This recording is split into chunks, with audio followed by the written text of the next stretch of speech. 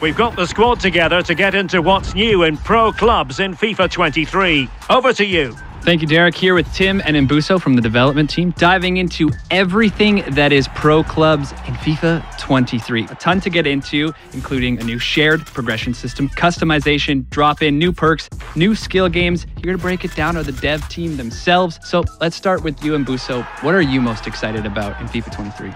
So many things, but I think I've got to start with that first thing you mentioned, the shared seasonal progression.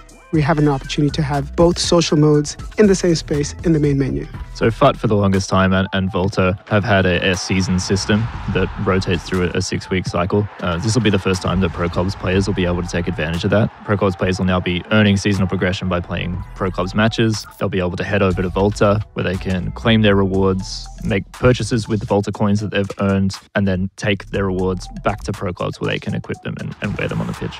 Talking about pro clubs heading over to the 11v11 match, community talks so much about drop-ins. Is there anything new coming to the drop-ins experience this year? Yeah, we're looking to freshen up the drop-in experience this year. We want to bring in more kits, more stadiums. We want to be able to rotate through that visual experience. So now there'll be 8 Pro Clubs drop-in specific kits. On top of that, we do want to liven up the experience and create more moments of magic. So for this year, drop-ins will be 4-minute halves. We want to reduce that down so it's a faster experience, make every moment matter. And we also want to move to a golden goal extra time that won't proceed to penalties beyond that. We want to make it a quick experience. You get in, you score a magic goal and golden goal, and then you're back in the ecosystem, readying up to go again. Community often talks about tracking that progression, perks playing a big role in that.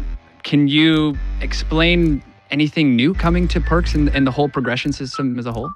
So for 23, we have listened to a lot of that community feedback. There'll be a lot more levels, and not only that, the gaps between each level, the XP required to move from one to another will be shortened, so it'll be more frequent moments of excitement and more rewards. We're also looking to get perks into the hands of our players sooner. While you may only have one perk slot available to you at launch, we want to get you in and able to experiment and find out which one works for you best. Furthermore, into perks, we do have 4 new perks, 2 of which are defensive based. So there's a great new one called Chase Down, which is activated after a change of possession if you're retreating back toward your own goal, as well as an interceptor perk that'll activate whenever you're defending and the ball is in your proximity.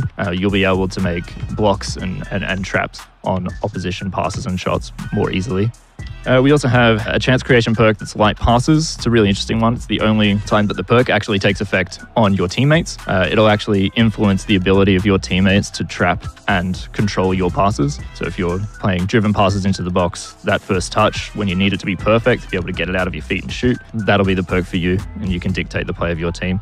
We also have a poacher perk. This will activate when players move inside the box, and it will boost all of those areas of finishing, volleys, heading, as well as your general finishing and shooting. Something I think every Pro Clubs player has experienced at one point or another. You load up the game, load up Pro Clubs, you get ready, and none of your teammates are online. It's a common occurrence that you're into the lobby and you're waiting for that one last 2 or 3 people. And this time, for FIFA 23, we'll give you something to do with your time. So we do want to encourage players to go and play skill games with their virtual pro inside the Pro Club system, compete against your teammates for top spot on a Pro Club specific leaderboard, so you'll get bragging rights. And on top of that, we want to give you a player growth XP reward that will reset on a weekly cadence. We'll also be adding player growth XP as a reward to Volta matches, so you will be earning a contribution to your Pro Club's avatar's player progression XP as well. So what would you say the main benefit is here as these two come together for both Pro Clubs and Volta players? The shared seasonal progression. So now we have it where in Pro Clubs and in Volta, you can play both modes and earn seasonal points. And then that shared progression can carry through into both of those, unlocking gear that you can equip onto your pro.